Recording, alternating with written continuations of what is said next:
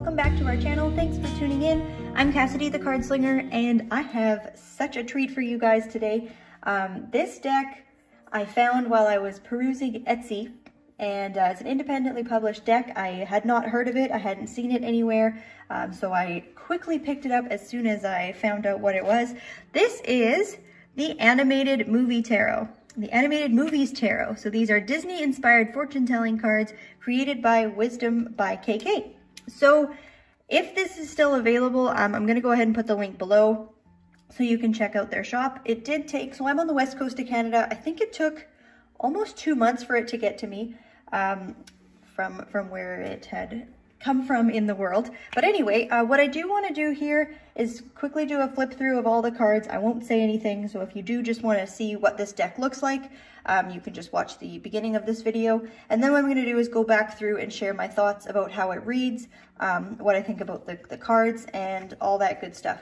So before we get started, I will just show quickly that it came with this, this isn't velvet, suede maybe? A little drawstring bag. It didn't have a box, but it did come in this bag, and the deck was shrink wrapped. And just a quick size comparison just to show you as well before we dive in. So the Smith-Waite Centennial Edition. So yeah, it's a little bit thinner, a little bit shorter, still a good size card, but a little bit smaller than your traditional size Rider-Waite tarot card. So without any further ado, let's get started. But yeah, this is the back. It's a nice, kind of reminds me of like the Little Mermaid sort of scales vibes on the back here. But yeah, like I said, I will tune out here and just do a flip through of the cards, and then we will go through them and talk about them. Just maybe zoom this in a little. There we go.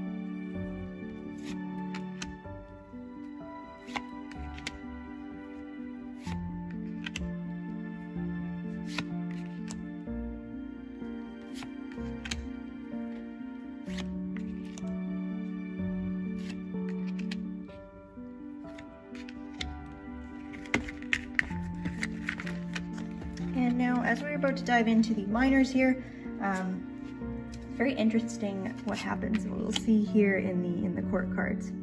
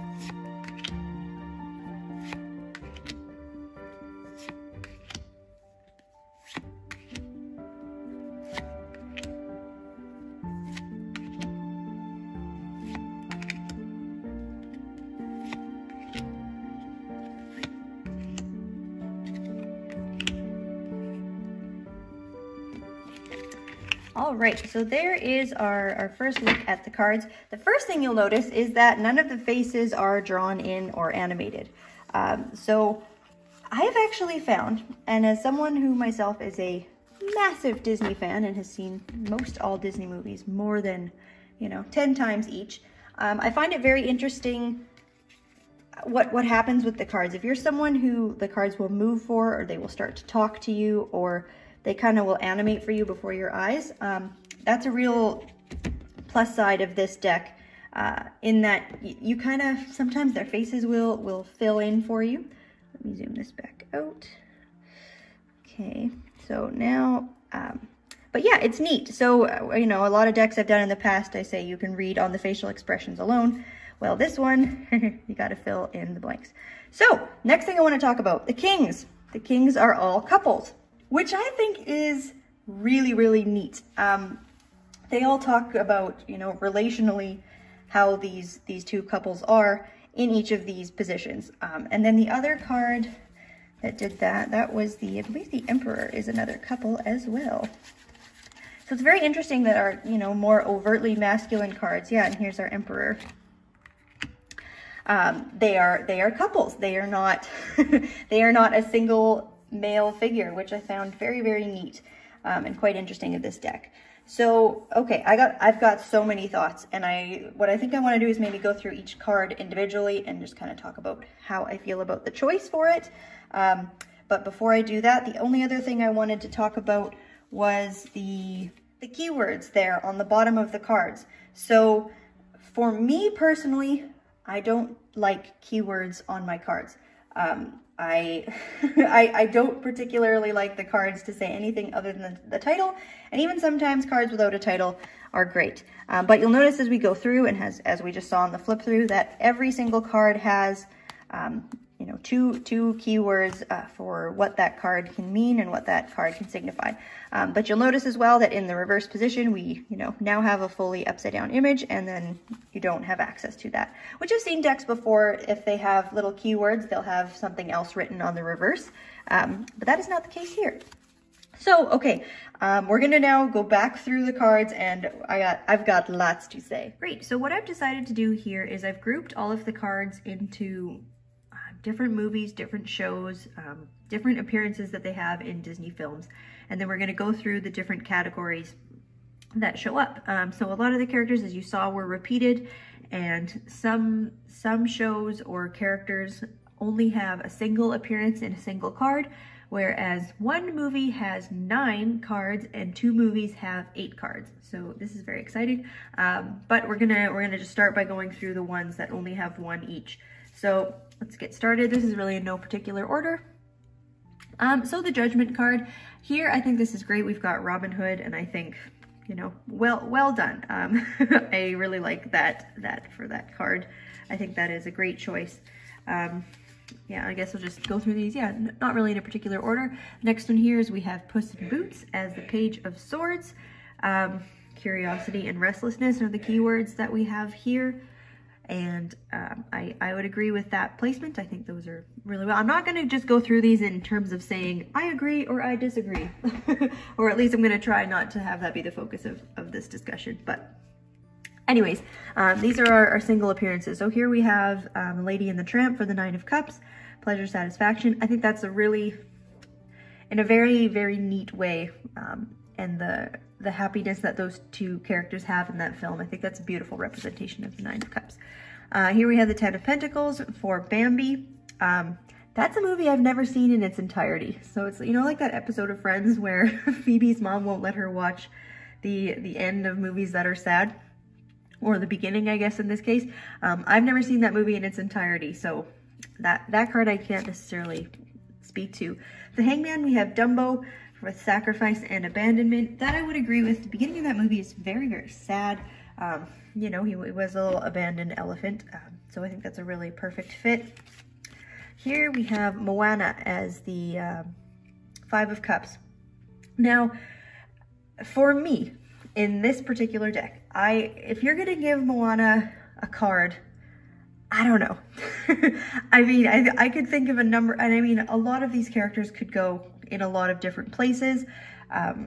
And a lot of these cards, as we kind of go through, you'll see that a single character has a number of different cards. So you see different facets of that one character, which is great.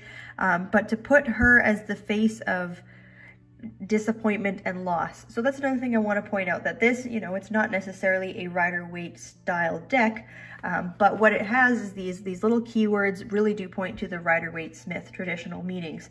So if you see a picture of Moana and you have disappointment and loss, I mean, if for that being the only time that she shows up in the deck, I might have done that myself a little bit differently, because for me, she's one of my favorite Disney characters, and I really love her whole storyline.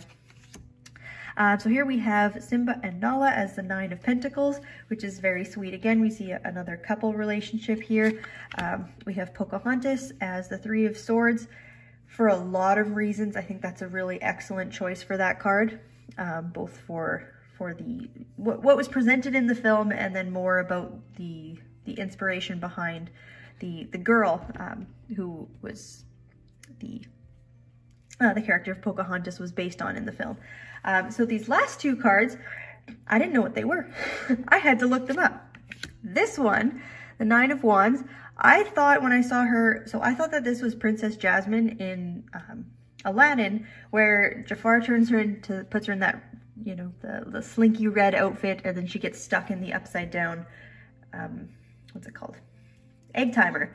That was what I thought. But this is apparently Elena of Avalor. Elena of Avalor. I think I'm saying that right. It's a new Disney show, and I have never seen it. So that's who this is. So I can't really comment on that one too much. And here's the World card. I'm not sure what this either. To be honest, when I saw it, I thought that was Christopher Robin from Winnie the Pooh, but I did a reverse Google search, and it looks very similar to the image of the Little Prince, which I do not believe is a Disney film. And these are, you know, the rest of these are very noticeable Disney characters. So other than those two, which I'm not entirely, I looked her up. I know who this character is. I'm not entirely certain who that World card is, but nonetheless, I think it's a very, very beautiful image. So let's get started on the pairs. So where we see either someone or one movie twice. So we'll start, I guess, in no particular order, but hey, here's the Fool.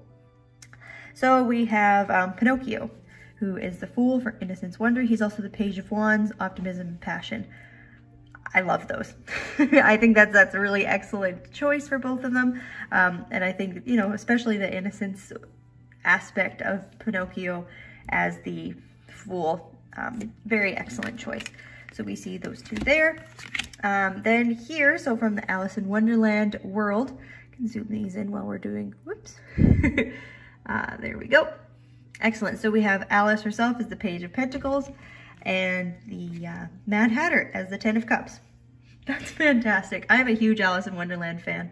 And if you haven't seen it, we did a video, myself and Sharon and Mandy, where we all have different Alice in Wonderland decks, and we brought them and did a comparison of 3 different Alice decks. It's on our channel, you can check that out. But yeah, so those are the two from Alice in Wonderland. Then we have our beloved Mickey Mouse, where we see him as the magician. Perfect. Sorcerer Mickey, you can't get better than that in my opinion. I think that's the perfect choice for that card. And we have it as the Six of Cups with him and Minnie, healing and restoration. I love those images. I think that's very well done. Okay, then we have Brave. So Princess Merida from Brave. Yeah, so she's the Chariot and the Eight of Wands, which I think, you know, she had to be the Eight of Wands, being the archer of the Disney world. It was an excellent choice there. And you know, another thing I'll just point out is when we see similar, or the same, in this case, characters showing up, how that plays out in a reading, it's very interesting because it ties two cards that maybe wouldn't necessarily have things so much in common in any other deck. It ties them together in a very different and a very unique way. So I'll talk a little more about how this deck reads at the end. So here we have from the Jungle Book, we have Baloo and Mowgli, and then Mowgli on the other side. So Seven of Wands and the Knight of Swords for this pair.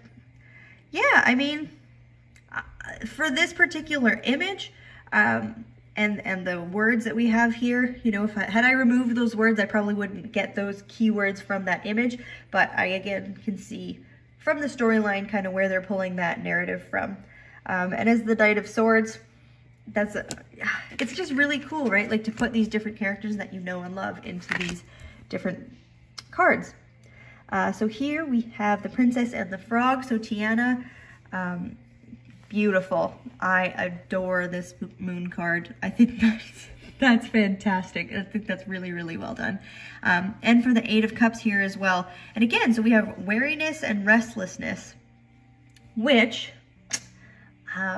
personally in my study of the cards, I wouldn't say that those two keywords are necessarily the ones that come to the forefront with that particular card, but a lot of what that card represents, to me, I think she's a really excellent fit for that card. So here, then we have Hercules and Hades as the Strength card and the Devil card. So this I'll point out is the only, so here, you know, traditionally the Strength card with the woman and the lion, or the Force card as well, it's a feminine type strength, but here this is brute force Hercules type strength. And this is, I do believe, the only, I guess, masculine centered card that only has one male figure in it. The rest of them, like I said, we went through the kings there, all have couples.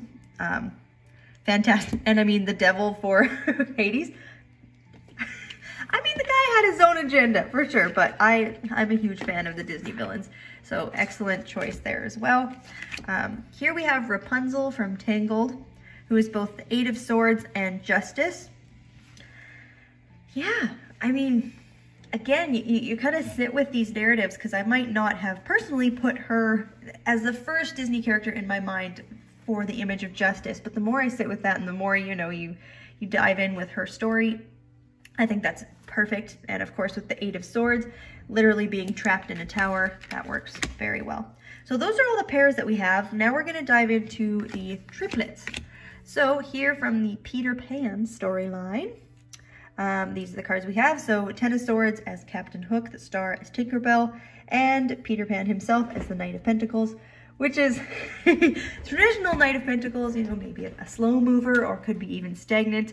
Whereas Peter Pan certainly has a different mode of movement about him. Tinkerbell is the Star. I couldn't have done that one better myself. I think that's perfect fit. And Captain Hook is the Ten of Swords, failure and collapse. Perfect. Very, very well done, especially given the ending of that particular storyline.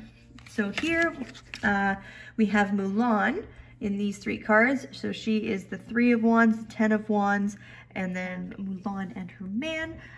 Yeah, so the Four of Pentacles, stability, security.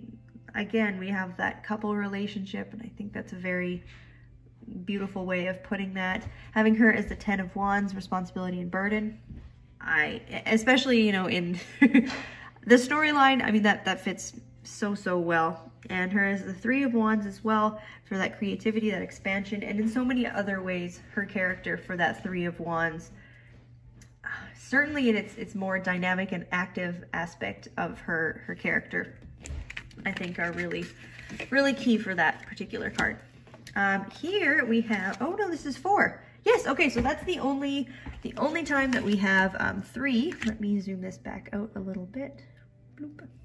So here we have the cast of Frozen, or at least a few of them. Make sure that's focusing okay. Cool. So yeah, we have beloved Olaf here as the Wheel of Fortune with destiny and destination. I mean, the guy is a total goof and a fantastic character, which puts a very... I mean, the Wheel of Fortune can certainly be a positive card, but Olaf as the Wheel of Fortune, that just really floofs up and I guess inspirits that card in a very different way. But I like it. I love Olaf, and the Frozen film is one of my favorites as well. And again, so here is a perfect example of what I was talking about with Moana, where I was disappointed to see her as the Five of Cups. If this was the only time we saw Anna here in the Five of Pentacles with awareness and worry, again, had we not had the little keyword at the bottom, I wouldn't have necessarily associated these cards in particular with the Rider-Waite traditional meanings of the cards. But because we have these keywords here, it kind of takes you there. So we do see her here with Elsa, her sister, in the Three of Cups, which I think is a really beautiful, beautiful connection for that card, that sisterhood, that bond that they have, that very complex relationship. And then we have Elsa here as the Three of Pentacles.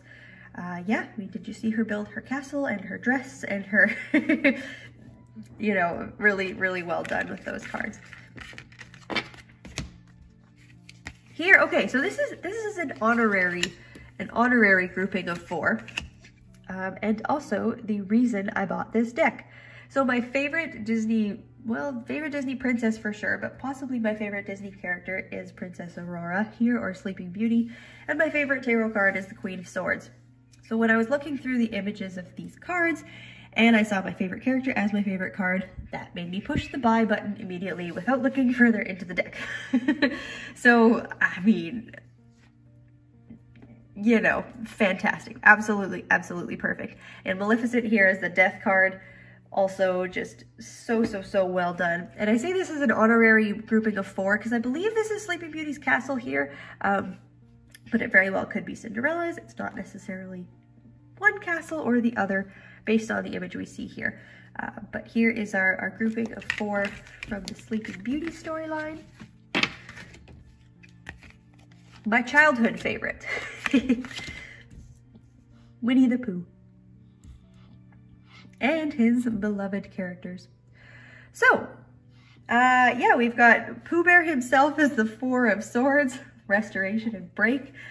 You have Eeyore as the Hermit card, Tigger as the 7 of Pentacles, which putting the word patience on Tigger makes you think a little bit. You know, that's a very high energy character. And then the 4 of Wands, Community, Celebration with the group of them together. I think that's absolutely perfect. I absolutely love Winnie the Pooh, and I'm happy to see that there's 4 cards here representing them. And I will just say, you know, if we're going with the whole worry element of the 5 of Pentacles, which isn't always my go-to worry card, you know, Piglet maybe? our representation of, you know, a lot of anxiety with that card. So anyways, here is our Pooh Bear collection.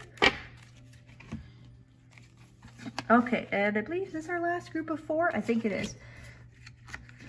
So here we have the first full-length animated feature film, Snow White. Yeah, so as we kind of talked about before, the Emperor card is them as a couple, and it's her on her own as the Empress. The 7 of Cups with the 7 dwarfs, that is such a dynamic card because each of them has so much of their, you know, so much to offer as their own, in their own right as characters. So, you know, with Dopey on the top, it's fantastic. Also, with the Evil Queen as the High Priestess, that was the other card that right away made me make my decision. I mentioned before, I'm a huge Disney villains fan as well, and between the High Priestess being obviously the Evil Queen here, and then Maleficent being the Death card, just fantastic.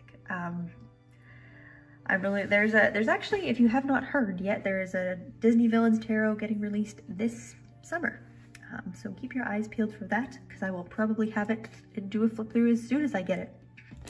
But that is our next grouping. Yeah, okay, so now we're into 5. I don't know if this will fit. I may have to zoom out a little bit. I will. There we go. All right, so from the Cinderella storyline. Awesome. So we have the King of Pentacles being her and her prince, as well as her, you know, Cinderella herself being the Queen of Pentacles. 6 of Pentacles is, you know, when she's wearing her dress that she wanted to go to the ball in and it wasn't nice enough, and they absolutely tore it on her. But just such a kind-natured and beautiful person that she was. It's, you know, she's just so incredibly kind. She was kind to everyone, every person, every animal. I think that's a really excellent suit for that particular card. With the 2 of Pentacles being, oh my gosh, what are these 2's names? Gus is this one. Okay, this is either Jack or Jacques. Jacques and Gus. Yes, okay. 2 of Pentacles. and the Two of Wands for the whole bippity boppity boo scene. So great. Really, I really like this deck for so many reasons. I just think it's so beautiful. Okay, now we're getting into our biggest categories of cards that we see here. So when I first flipped through the deck, I thought, wow, there's a lot of Little Mermaid here. And, you know, especially too, because we have the mermaid-esque type background here. I hope that we can fit all of these in. Might have to zoom back out a bit. Okay. So, yeah, we've got her. Yeah, fabulous. Tuck these all in. Great. So Ariel herself, she is the Four of Cups. She is the Sun. She is Temperance card. She's there in the Lovers, and she's there in the Two of Cups. When I first went through this, I'm going to be honest, I was disappointed to see that the couple chosen for the Lovers card was also the couple chosen for the Two of Cups. Especially because, you know, Disney with its fairy tale romance and the number of relationships that we see possible, I might have liked to see different characters represented. But at the same time, if both of these show up in one particular reading, again, like I said, with the repeating cards or the repeating characters, it does give a very cool link to those particular cards. So we have Ursula here as the Five of Wands, and we have her father, King Triton, as the Hierophant. But yeah, I mean, assigning her, you know, Ariel herself to the Temperance and the Sun card, like I said, there's such a massive variety of Disney characters to work with and use. In my personal opinion, I might have liked to have seen a little bit more diversity of characters used, rather than her being repeated so much. But nevertheless, Ariel is a fantastic character. I really love the Little Mermaid. Love seeing Flounder here as the Ace of Pentacles. I think this, you know, all of these cards, aside from there being so much from this one film, I really like what has been chosen. Yeah, so this is our Little Mermaid cast and crew with her 8 cards. Then we have, oops, with our last, our next, there's 2, like I said, there's 2 with 8 cards. So Aladdin is the next one.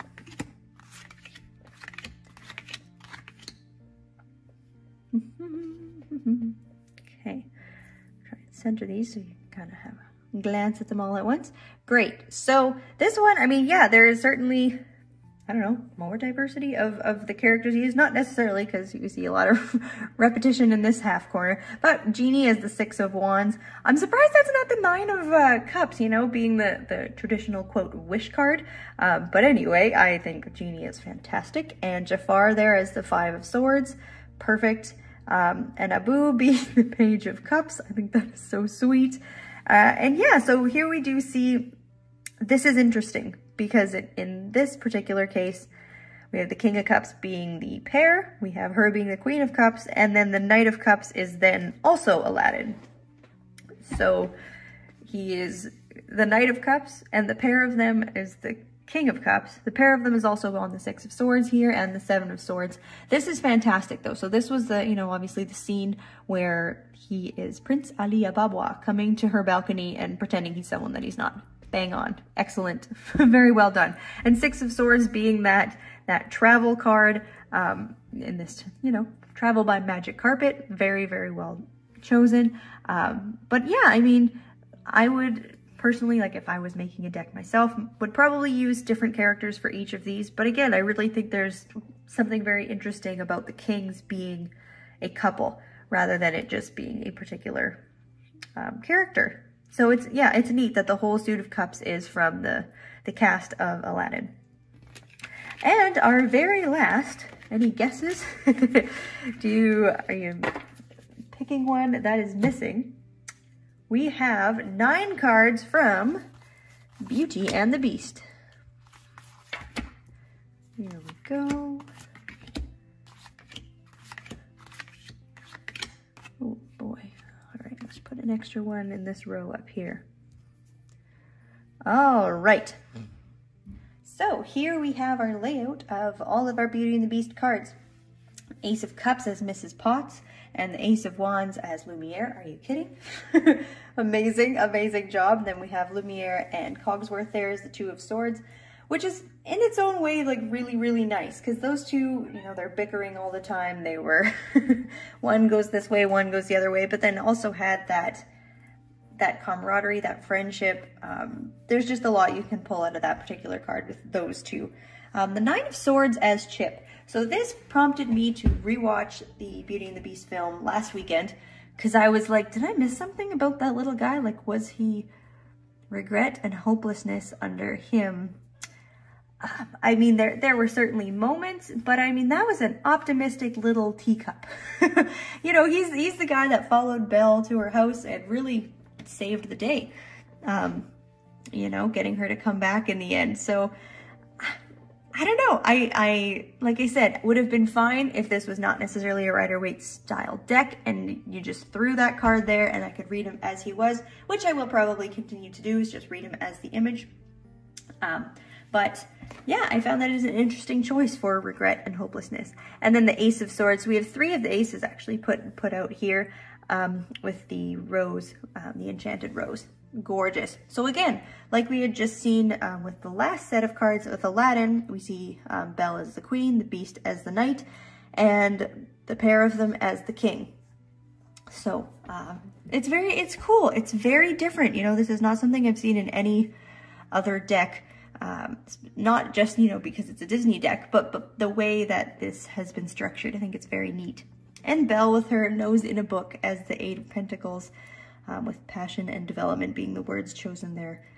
I love that. I think that is perfect. So yes, okay, so the last thing I want to talk about is how this deck reads. Yes, so I've had a chance to do a number of readings with this, and the first, I'd say 3 or 4 I did, let's just say the cards didn't really come out very favorably for the client I was reading for.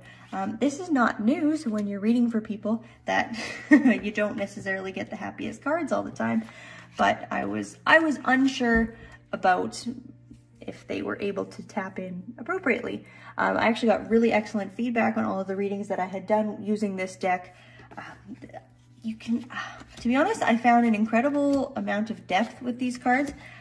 And myself, like, I am a huge Disney fan, so I've seen, with the exception of 2, I need to check this chick out, but I have seen these movies hundreds and hundreds of times. I could probably recite them to you word by word.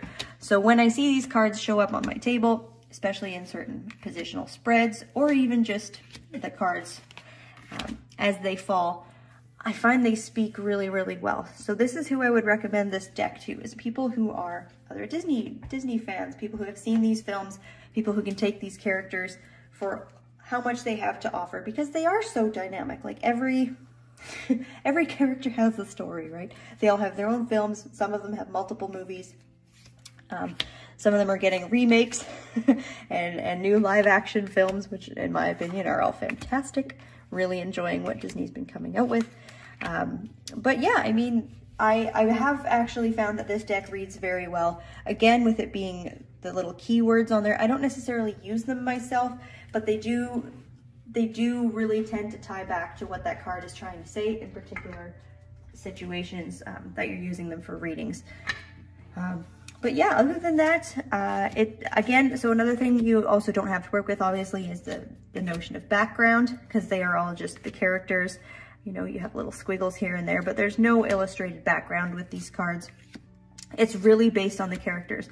So again, you want it to be, as I had mentioned in my, I believe it's the Lover's Path deck, when we were talking about the difference between divination and just storytelling, or divination and regurgitating meaning, or regurgitating what you've seen. But in this particular case, you know, you're not going to sit there and pull a card and then start telling your client, oh, the entire story behind Cinderella, right? Like it's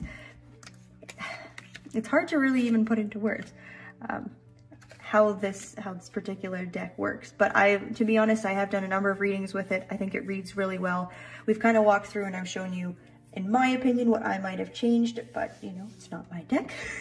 And I nevertheless recommend it. I don't know if I talked about the cardstock. It's really excellent cardstock. certainly on the thinner side, but it shuffles really, really well. It's able to riffle shuffle quite well. Really nice size cards. The cards are quite durable. I have bent a couple of them, but they haven't chipped or anything. You can, you know, riffle shuffle them, no problem. As I just toss all the cards over as I'm chatting about them. But yes, so again, highly recommend these cards to other Disney fans, people who love these films.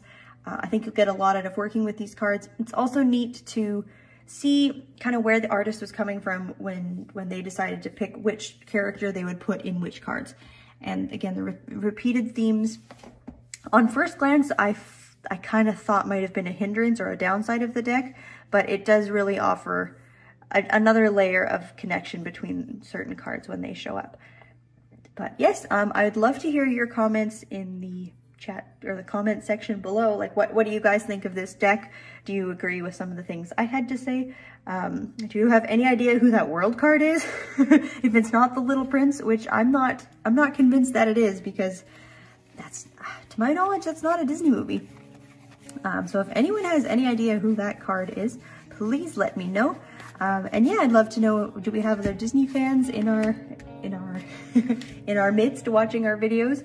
And I will put the link below again if this deck is still available. At the very least, I will link their Etsy shop.